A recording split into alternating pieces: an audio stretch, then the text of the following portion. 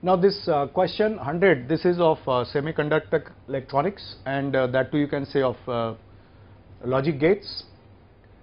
Here a diode has been used. It says that if in a PN junction a square input signal of 10 volt is applied as shown. Here you have a circuit, a diode is there, and this is load resistance RL, and you are applying a voltage source which is varying from -5 volt to +5 volt. So that means for half of the time this diode will be in forward biasing, and for half of the time it will be in reverse biasing. Now then the output across RL will be, and these are the 4 options. Now you see, if you are applying any value 0 or less than that, then it will not be passed on by this diode, because that case it will be in reverse biasing.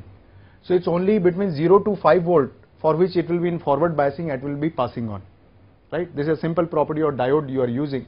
It cannot pass in reverse biasing. So the output will be only the positive side of it, and that is from 0 to 5 volt. So for that matter, the most appropriate option will be this one, this first one, from 0 to 5 volt. So I am marking option 1 for the answer of question number 100. Now let us move on to next question, that is question 101.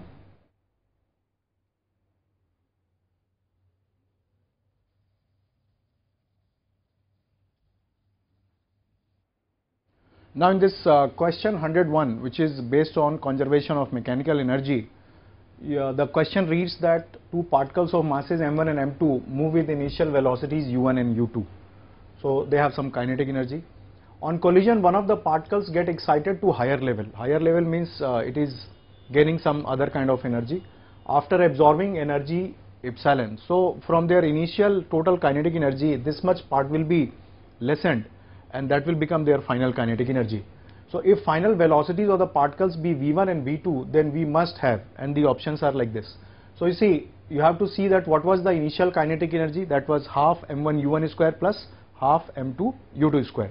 Out of that, this epsilon energy has been taken out because the body has shifted to some excited level.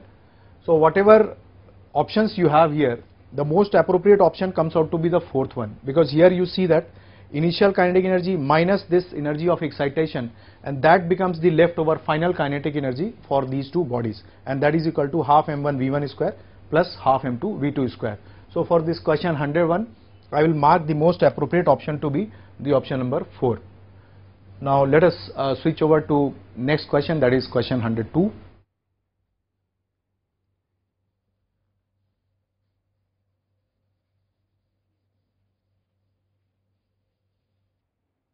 Now in this question 102, which is based on de Broglie wavelength, that is matter waves, which of the following figures represents the variation of particle momentum that has been indicated by P and the associated de Broglie wavelength, that is denoted by lambda. Now what is the standard formula for matter waves?